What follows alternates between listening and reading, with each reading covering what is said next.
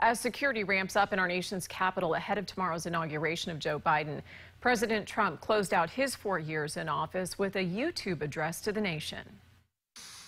We did what we came here to do, and so much more.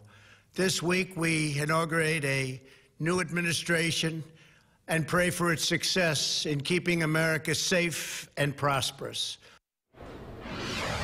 Justin Shecker is live in West Palm Beach near Mar-a-Lago, where President Trump is headed tomorrow. Justin. Jen, good evening. I can tell you that Palm Beach has become accustomed to the many visits by President Trump during his 4 years in office. The road closures around Mar-a-Lago are already in place ahead of his arrival tomorrow, and the town's police department says it's trained and prepared for any security concerns about the presence of a former president. Now, the private club Donald Trump purchased back in 1985 has been called the Winter White House.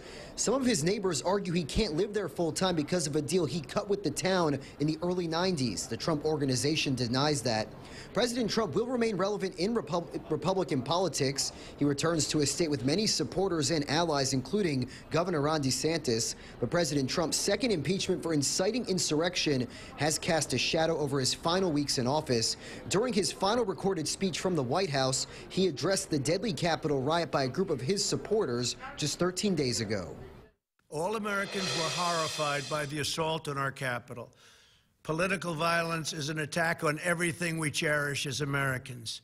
It can never be tolerated. And tomorrow, President Trump will break with more than 150 years of tradition by not attending the inauguration of his successor, Joe Biden, and he is expected to touch down here in South Florida before Joe Biden takes the oath of office. We're live tonight in Palm Beach County. I'm Justin Shecker, 8 on your side.